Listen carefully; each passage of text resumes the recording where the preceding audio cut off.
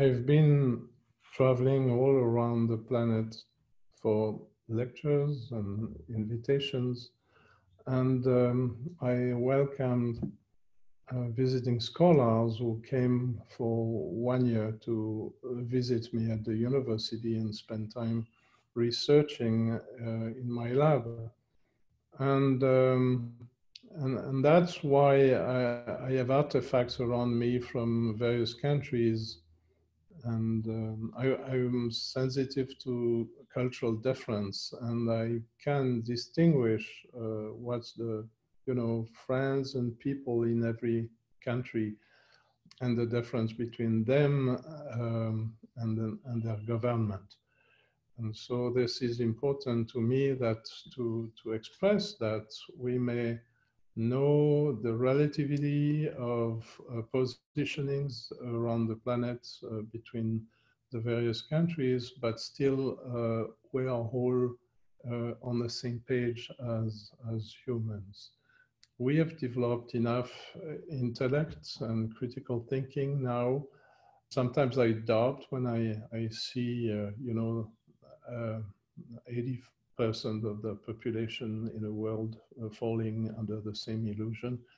But critical thinking may come after a while, when people will just understand they've been cheated or, manipulated. But we developed so much the intellect and also the belief systems, but not really much the intelligence of the heart. And so that's where I think we are missing an important dimension that will be super, super important and crucial in the coming months and years. That's the dimension of the heart. And I see people who locate the first brain in the skull, the second brain in the guts. Now it's well understood with a microbial biosystem. There is intelligence in the way things are organized in. And there might be a third brain, but often what's just forgotten is our heart is composed for 65% of neurons. And so there are intersynaptic connections in the heart as well. The heart is, to my understanding, our third brain. And it's super important that we develop this synergetic aspect of ourselves, the intelligence of the heart.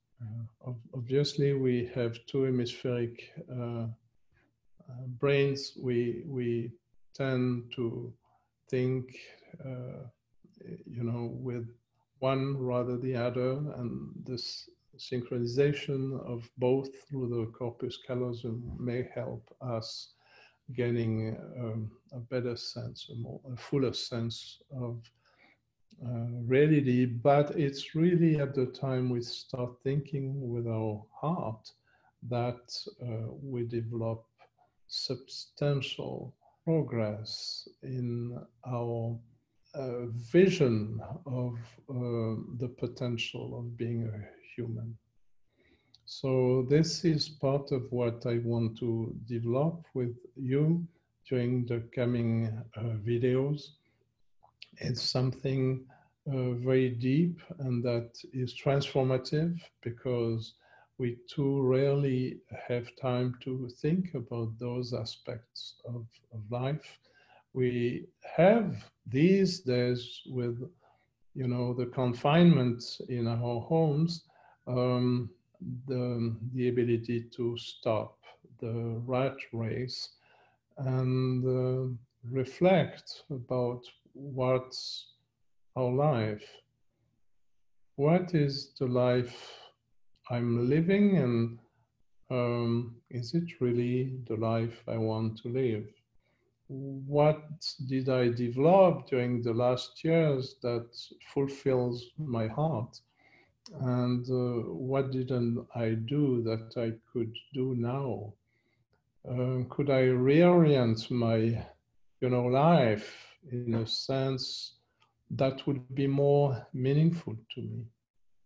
So all these aspects are very, very important. And I suppose at any age, millennials, they seem to be more sensitive to their freedom to act in the way they want and be free from society's hustle and choose their path.